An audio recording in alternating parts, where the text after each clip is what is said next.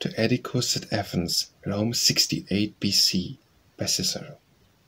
We are such intimate friends that more than almost anyone else you can appreciate the grief as well as the actual public and private loss that the death of my cousin Lucius is to me. There is absolute no gratification which any human being can receive from the kindly character of another that I have not been accustomed to receive from him. I am sure, therefore, that you will share my grief. For in the first place, whatever affects me affects you, and in the second place, you have yourself lost in him a friend and connection of the highest character and most obliging disposition, who was attached to you from personal inclination as well as from my conversation. As to what you say in your letter about your sister, she will herself bear me witness for the pains I have taken with my brother Quintus to show her proper affection. Thinking him somewhat inclined to be angry with her, I wrote to him in such a way as I thought would not hurt his feelings as a brother, giving him some good advice as my junior, and remonstrating with him as being in the wrong. The result is that, from frequent letters since received from him, I felt confident that everything is as it ought, and as we should wish it to be. As to the frequency of my letters, you have no ground for your complaint. The fact is that our good sister Pomponia never informed me of her being a courier ready to take a letter.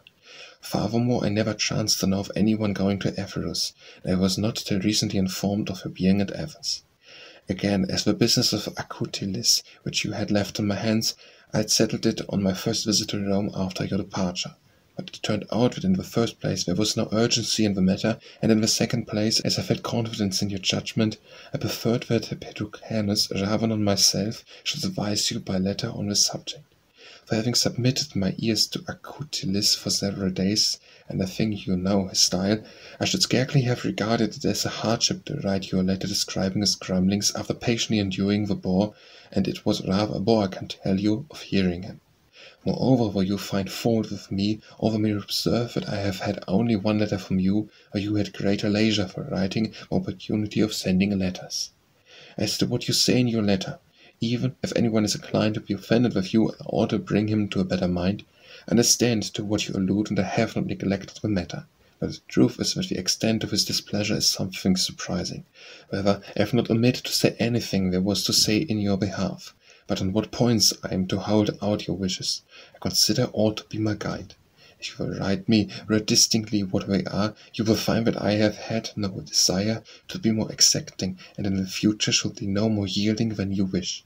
As to the business of Atticus, he tells me that you have written him word that there was no need of further trouble, since the property is secured by prescription. I am surprised that you do not know that in the case of a studio wardship of an unmarried girl prescription cannot be pleaded. I am glad you like your purchase in Epirus. What I commissioned you to get to me, and anything you see suitable to my Tusculan villa, I should be glad if you will, as you say in your letter, procure for me, only don't put yourself to any inconvenience. The truth is, there is no other place that gives me complete rest after all my worries and hard work. I am expecting my brother Quintus every day. Terentia has a severe attack of rheumatism. She is devoted to you, to your sister and your mother, and adds her kindness regards in a postscript. So does my pet to Lulia. Love me, be assured that I love you as a brother.